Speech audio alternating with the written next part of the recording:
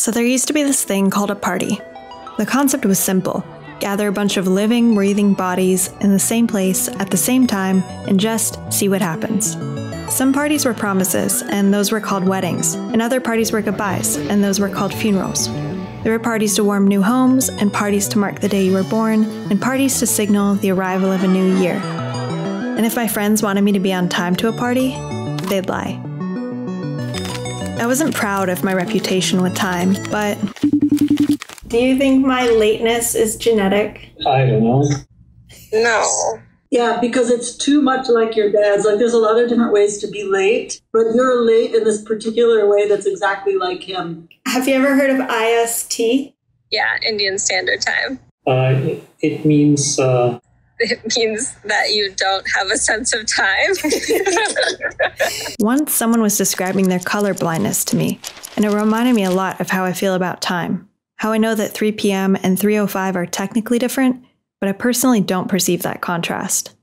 Time resembles color in other ways too. We can only access the smallest sliver of both spectrums. Nonlinearity and relativity remind me of ultraviolet and red-green, what scientists call the impossible colors. Colors we can measure, but can't actually see. And like color, time is continuous.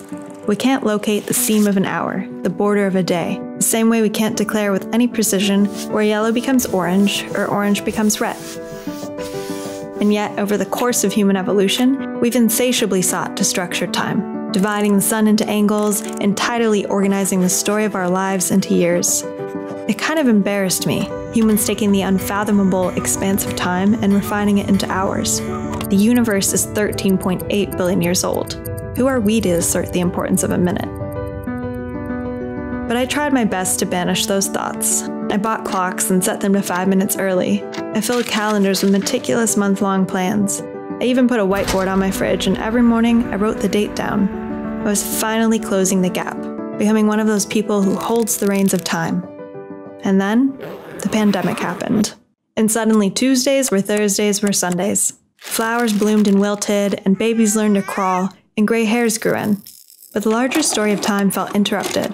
Bland birthdays and canceled weddings and solitary holidays, doing the same thing in the same place with the same people, day after day after day. Previously imperceptible shades of time showed up at our doorsteps, like special relativity. In the spring, time moved glacially, as it does alongside black holes. And then, without warning, it accelerated, so that when I asked my mom what day in May we were on, she gently informed me it was July. Or nonlinearity, how we emerged after months spent holed up in our homes, only to find ourselves reliving the very same moment that had driven us inside in the first place. The whole world joined me in temporal disorientation. Even my punctual superiors were at a loss. They knew how to arrive 5 minutes early, not how to repeat the same 5 minutes 43,854 times.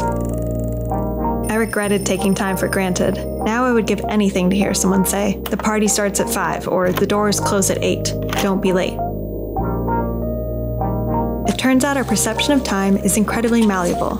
Even color can distort it. When people are shown blue and red stimuli of the same duration, they consistently overestimate the blue and underestimate the red. Temperature also warps time. The hotter we are, the faster we feel it passing. In music, too. Oddly, up-tempo music decelerates time, and down-tempo music hastens it. So if smooth jazz, heat waves, and a bit of blue are enough to mangle time, no wonder a pandemic upended it. In 1983, a paper published in the journal Science described an experiment in which researchers claimed to have overridden the human eye's opponency mechanism, allowing people to see impossible colors. The participants said the colors were vivid and awe-inducing, but entirely indescribable, like seeing red for the first time and having no name for it. I imagine them returning to their lives, tucking the impossible colors away, into the closets where we store our most inarticulable memories. But had they not been alone in what they'd witnessed? If the whole world had woken up one day, suddenly able to see a new color, I think we would have created a name in a matter of hours. Because when it comes to color, we innately gravitate towards classifying what we see, naming the shade between orange and red pink, calling the blue of the Aegean royal and the blue of the Caribbean aquamarine.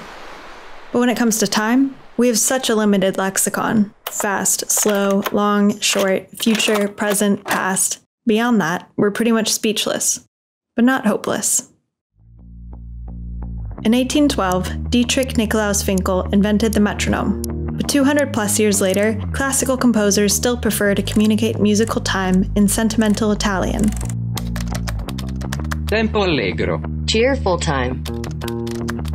Tempo allegro ma non troppo. Cheerful time, but not too much. Tempo rubato. Stolen time.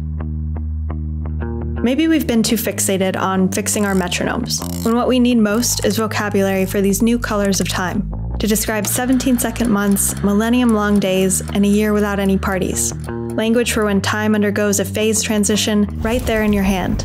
Days melting and months evaporating and years freezing. Maybe there's a word for that in Italian. Maybe it translates to impossible time.